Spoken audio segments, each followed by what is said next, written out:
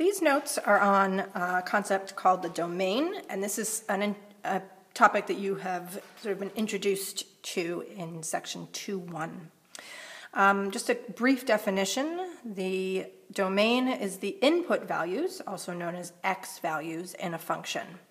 And now we're going to do a few examples to explore what it means what it means if you're asked to find the domain. So in example 1, we're given this list of points, and we're asked to find the domain. So we say domain. And there are a lot of different ways to write domain. For now, we're going to just have it be just simply a list or a phrase. So in this case, the domain are all of my x values. So that's 1, 5, and -9. So 1, 5, and -9. Example 2. In this case, we have an equation. Y equals 3x. In this case, basically I'm asking what can I plug in for x?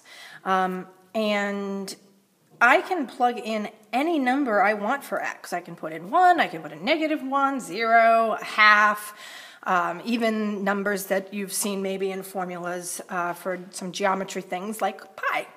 So we say that the domain is all real numbers.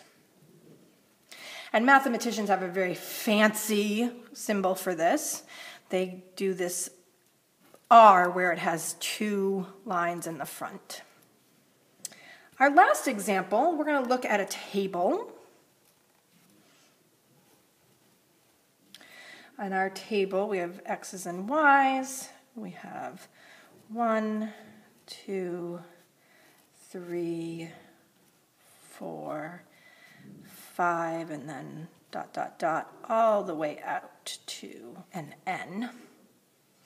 And we say we've got 10, 5, 0, -5, -10, and then we say that this is -5n plus 15. So in this case, it's a lot of numbers. I'm not going to keep listing, because if I list all the way out to n, I would spend my entire life listing numbers. But I do need to find some way to say that I have the numbers going from 1, 2, 3, 4, continuing. So there's a couple of different ways to do that. One way is to say that the domain is 1, 2, 3, 4, ... And that tells me that it continues forever. Another way to say this same thing is that we have our counting numbers.